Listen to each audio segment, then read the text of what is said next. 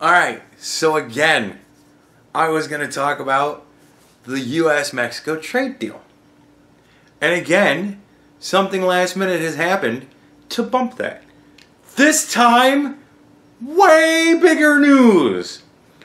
What have I been saying about Google and YouTube and Facebook and Twitter just pushing out all of the things that they don't like? All the media outlets that they don't like what they're reporting, they just push them out. What have I been saying? What have I been saying? I've been saying you're courting fucking disaster. Now, some of you may not know this. When the election was happening in 2016, there was a thing on TV that if you texted Trump to some number, then you got text message updates, right?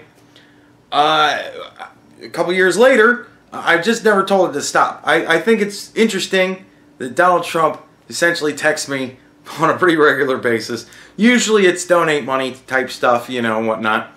But, you know, I have some real opportunities in there that I've just never really cared to take part in. I have all manner of opportunities to get involved in essentially raffles, to possibly have dinner with the president, and stuff like that. We never know. But every once in a while, there's a fucking gem.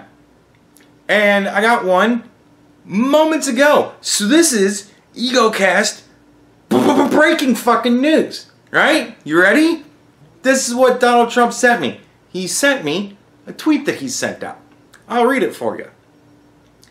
Google search results for Trump news shows only the viewing/reporting of fake news media. In other words, they have it rigged for me and others so that almost all stories and news is bad, fake CNN is prominent, Republican/conservative and fair media is shut out. Illegal? 96% of results on Trump news are from national left-wing media. Very dangerous.